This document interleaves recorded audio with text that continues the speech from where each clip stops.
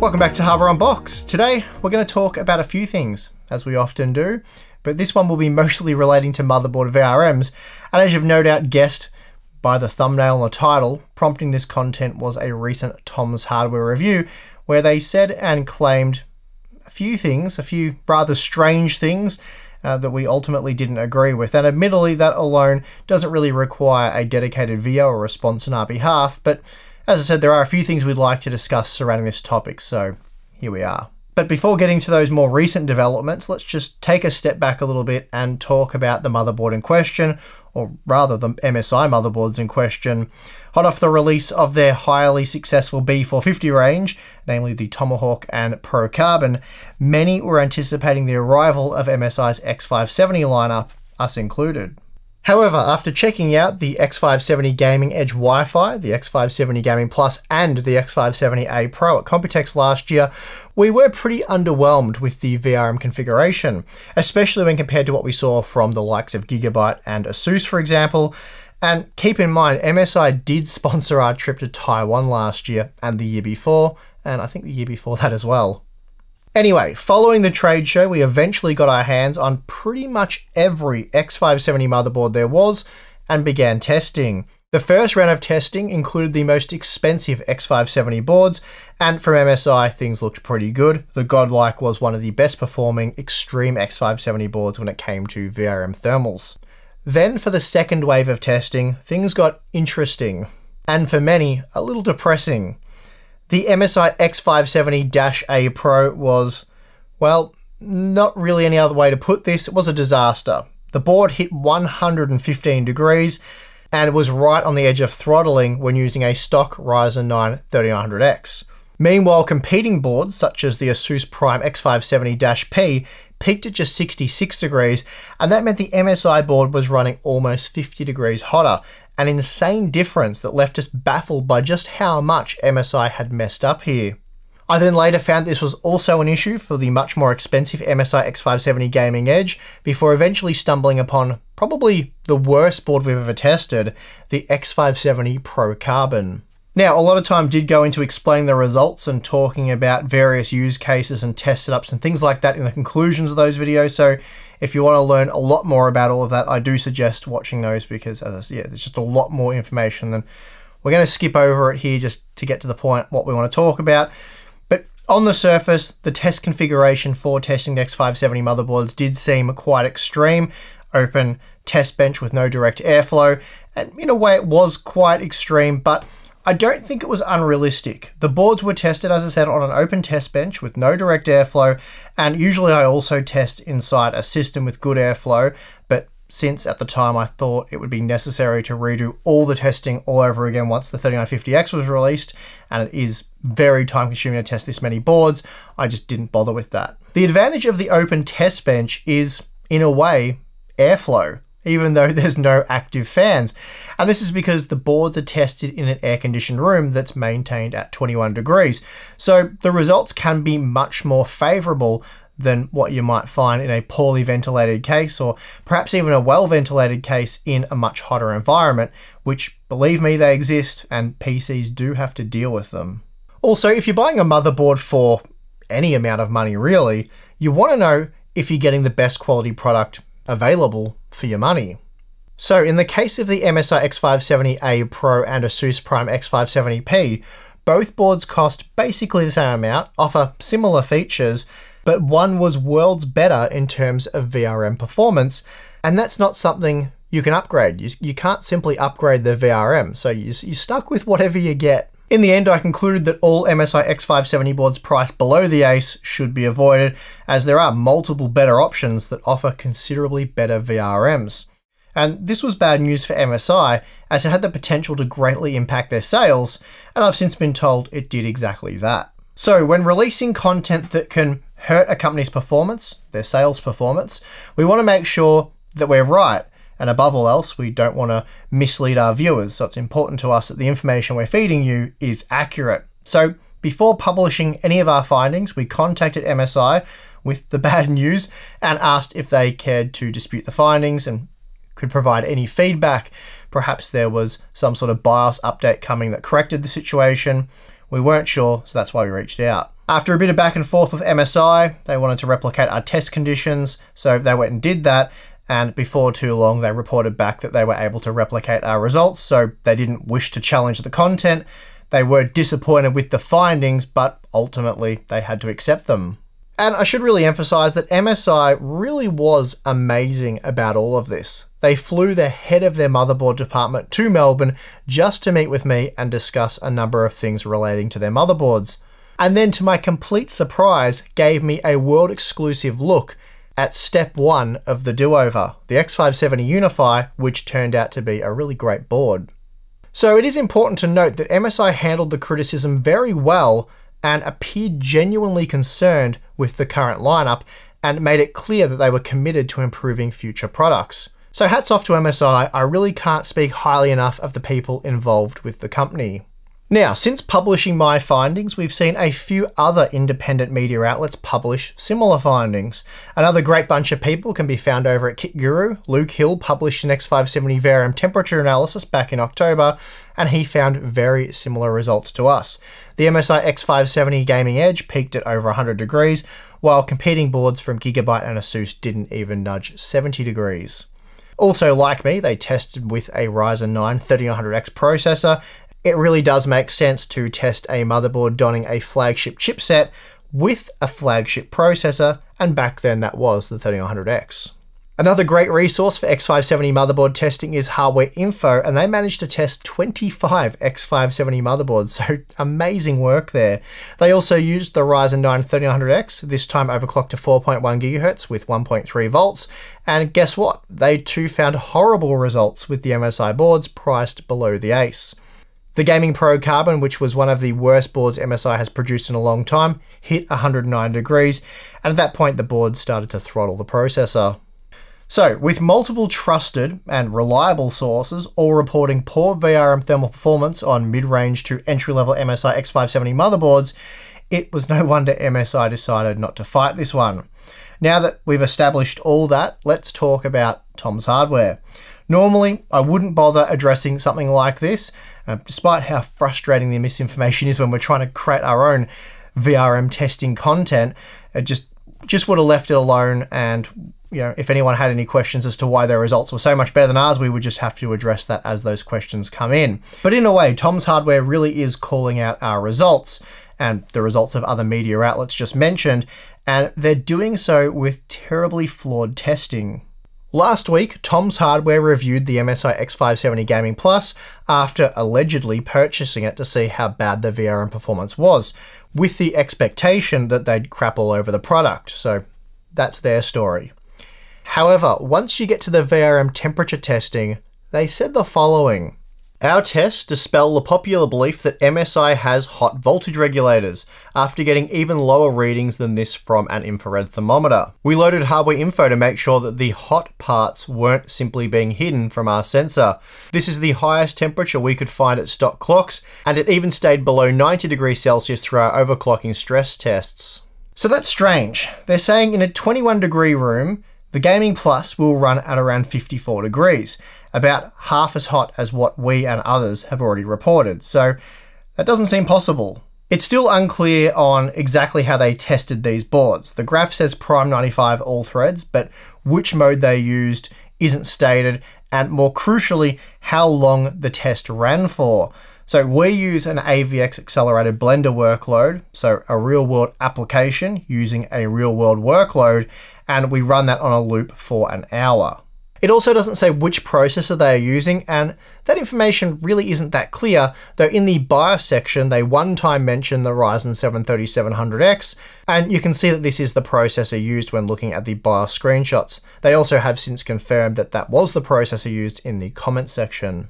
So this means to dispel the popular belief that MSI's X570 motherboards have hot voltage regulators, they're using a 65 watt processor, the Ryzen 7 3700X, which uses about as much power as the Ryzen 5 2600, and you wouldn't use the 2600 to stress test a B450 motherboard, let alone an X570 board. So that, in my opinion, is a deeply flawed test method that makes absolutely no sense, but it gets even better. The Tom's Hardware author went on to say, most buyers in the sub $200 motherboard market will never upgrade to the Ryzen 9 3950X, and few will even jump to the 3900X. And hardly any buyers would expect boards in this price class to overclock those processors. When you're mostly after the basics in an X570 board, so you can spend more on the processor or other components, the MPG X570 Gaming Plus is easy to recommend. So where do I even start with that? I guess let's get your opinion, and we did just that by creating a poll on our community tab, and over 30,000 of you took part. I simply asked the question, if you were to buy an AMD X570 motherboard today with a 65-watt CPU, say the Ryzen 5 3600, would you consider or plan on upgrading to a Ryzen 9 3900X or 3950X in a few years' time when they're much cheaper? Almost 80% of you said yes. And I suspect the real number would be even higher, as a few people got confused by the question, and they said they would probably only upgrade to a higher end Ryzen 4000 series part, which is fair enough because the poll was asking about the 3900 and 3900X, but really we were sort of asking about 105 watt or higher TDP parts. I probably should have made that a bit clearer. Doesn't matter, the poll still confirmed our suspicions, let's say. And the poll does, at the very least, suggest that Tom's Hardware is out of touch with their audience and have based their entire testing on an incorrect assumption. They're also essentially saying, because this is a sub $200 motherboard, it's unreasonable or unrealistic to expect it to work with higher end CPUs, especially if you want to overclock. And I think it's important to note that the Gaming Plus was a $200 motherboard when it was released, and MSI only discounted it to the $170 US price point when we pretty much exposed it to be a garbage motherboard. And even at $170, it's not really a cheap motherboard, is it? We're not talking about an entry-level $70 B450 board here. We're talking about a $170 US motherboard using a flagship chipset. And has Tom's Hardware forgotten the fact that MSI does officially list support for the 3900X and 3950X on these motherboards? So at the very least, that must mean Tom's is saying MSI has gotten their own spec wrong and is falsely advertising these boards to support processors that they really don't, or at least shouldn't, according to Tom's Hardware. And then even more bizarrely, they say, when you're mostly after the basics in an X570 board, so you can spend more on the processor or other components, the MPG X570 Gaming Plus is easy to recommend. So how much do you want to spend on the processor? Perhaps you need 12 cores and you want the 3900X. That's what you're doing with the money you save.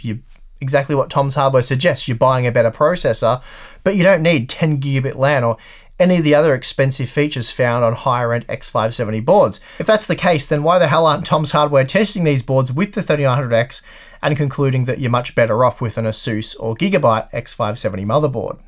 They seem to think there's something special about the Gaming Plus because it costs $170, but they've somehow not realized that there is a non-Wi-Fi version of the Asus TUF X570 which also costs $170. Well, they said this: if we instead consider its $25 saving when compared to the TUF Gaming X570 Plus Wi-Fi, we could just as easily say it has around $25 less worth. You could be paying for the more expensive board's even larger CPU voltage regulator and onboard Wi-Fi controller, or perhaps you don't need those things. Yeah, or you could just get the base model TUF, which costs $25 US less. It drops the Wi-Fi support, but it keeps the even larger CPU voltage regulator. And at that point, why are we still talking about the MSI Gaming Plus? And as we've said numerous times in the past, one of the biggest draw cards of the AM4 platform has always been its broad compatibility. For example, if you bought a good quality B350 motherboard 3 years ago now with, say, a Ryzen 5 1600, you could drop in a 3900X and get quite a significant upgrade without having to change your motherboard. It's $100 odd you don't have to spend, in this case $170. Or for a more cost-effective upgrade right now, you could get a Ryzen 7 2700X, a few extra cores, IPC improvement, and you can do that for under $200. In fact, they're selling for $170 right now, so coincidentally the same price as the crappy Gaming Plus motherboard. But Tom's Hardware is claiming no one ever does this. No one will ever buy an entry-level X570 motherboard and then look to slot in a cheap 3900X or 3950X processor in a few years' time. Instead, they'll buy a brand new motherboard supporting the same socket and then make the CPU upgrade. What kind of logic is that? At this point, we're really not sure why they're going so far out of their way to try and sell you an MSI X570 motherboard. Just doesn't seem to make any sense. So that being the case, I attempted to reach out to the author so we could touch base, have a private chat about all this, discuss the poll results and a few other things. I know an ex-Tom's Hardware employee, and since there appears to be no easy way to contact individual authors, I asked if he was still in contact with them and if it was possible to arrange a quick chat with them. He reached out to Thomas, the author of the review we're talking about, and I guess, well, in a way he basically said no, claiming, and this is a doozy, he started off by claiming we're liars and then finished by saying we're trolls. So I guess that's one way to avoid contending with someone challenging your work, is just to flat out call them liars and trolls. He also said a lot of other strange things in his reply, which at this point you're probably not finding too hard to believe, and he more than once contradicted himself. So yeah, interesting reply. I'm not going to pick the entire reply apart. There's not much point really. The intention was to see if we could touch base with them, understand their position a bit better perhaps, and inform them of our poll and discuss the results there and see if we could work something out. But yeah, anyway, there is one paragraph though that let's just quickly go over that and discuss it. Now, here's the real kicker. MSI would not send us this board. We thought that they might be trying to hide something, and since their lack of response lent credence to stories about overheated voltage regulators, we bought one ourselves. I plan to turn the review into an expose on MSI. We instead exposed that those rumors were not to be entirely trusted. So he's saying our reviews were rumors and not to be trusted. And again, he proves all this by using a 65 watt TDP processor and not one of the 105 watt models that the boards do officially support. Are all the writers at Tom's Hardware really this incompetent, or do they perhaps have an agenda? I really do have to wonder at this point. A few sharp readers can be seen questioning some of the decisions made in the review in the comments section, and the editor Crashman, who I think is Thomas, the author, came back with some replies. And one of the replies from Crashman caught my attention. When quizzed about the test system and the conditions, he replied with a photo of the test system used, and funnily enough, it is very similar to our test bench, our open test bench. He uses the old Cooler Master HAF XB Evo case, but with the top and front panels removed. The front mounted rad looks to be sucking air away from the system, again not dissimilar to our setup. Therefore, Thomas isn't really testing in a case with direct airflow like he claimed originally, but instead more of a test bench setup. Throw in a rear mounted 120mm fan and then put the case panels back on, and those VRM temps will likely spike by at least 20 degrees, and that's assuming a cool room. He also doesn't use K-type thermocouples to measure VRM temps, instead opts for yet another flawed test method by employing an infrared meter and readouts in hardware info. So basically the temps he's reporting with the IR meter are surface temps of the heatsink or maybe the chokes, but given how low they are, I doubt it's choke temperatures. And MSI could have very easily changed the hardware info reporting to avoid concerned users when viewing higher temps. We know, for example, Asus has pulled similar moves in the past. So, Tom's Hardware has, in their own words, dispelled the popular belief that MSI's X570 motherboards have hot voltage regulators. And once again, I'll remind you, they've done this using a 65 watt CPU in an almost best case scenario. Pun kind of intended there. They used the wrong tools for the job in more ways than one, and we really have no idea how long the stress test was even run for. But these are quite clearly the guys to clear MSI's name and of course the reputation of their X570 motherboards. As a late addition to this video, I went back and had a look at the other X570 boards Tom's Hardware have tested. It turns out Thomas has also reviewed the ASRock X570 Type G, a flagship X570 board that retails for almost $300 US. In fact, I think it did at the time. And yet they also tested this rather expensive motherboard with the 65 watt 3700X. So I wonder how much you have to spend on a motherboard before the 3900X becomes a viable option.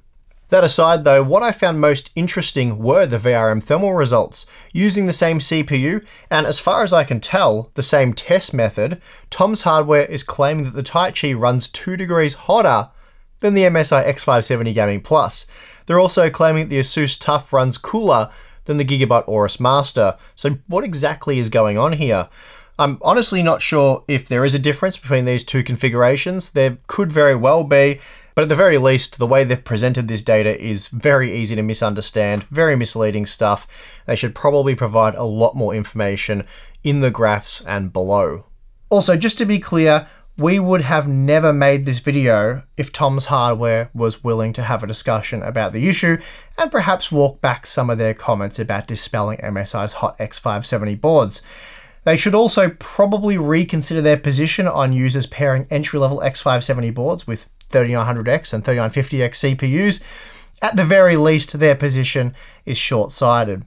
Even if the poll resulted in a 50-50 split, that's still half their audience that they're in opposition with.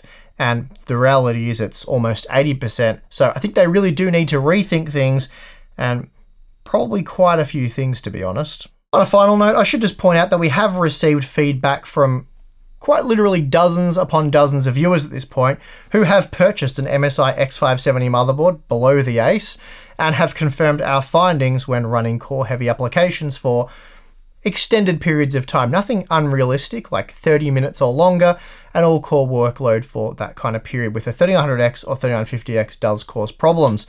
Even some of the 3800X owners have complained about VRM temps, and these are real user reports. Some of our Patreon members, people that we've spoken with and we've known them for quite some time now, some of them jumped the gun. They bought the Gaming Plus or the Gaming Edge X570 boards because of how good the MSI B450 boards were, and they ended up very disappointed with the results when they started looking into these things. So it's not just us that are reporting poor thermals. As I said, there's some other sources, but we're also getting user reports. So people who have bought these boards are now very unhappy with what they're finding. So yeah, again, Tom's Hardware may want to speak to actual people who have bought these boards and see A, what CPU they're running on them, and maybe B, what their results are, because a lot of people are running into CPU throttling. And again, these are issues that have been reported on our private Discord server. Anyway, I think we've covered this one as well as we need to at this point. I don't expect Tom's Hardware to make any changes since we're liars and trolls, but I just wanted to bring this to your attention for when we do future content, and perhaps we'll find whatever we find in the future. There'll obviously be other testing to come when there's new chipsets and whatnot. We'll be buying as many boards as we can for both Intel and AMD parts, and I just wanted to make sure that people weren't comparing our results with those of lower end CPUs that don't really stress the boards properly. Anyway, that's going to do it for this one. We have Patreon, the YouTube stuff, like, subscribe, all that. And that's really just going to do it for this one. So thank you for watching. I'm your host, Steve, and I'll see you again next time.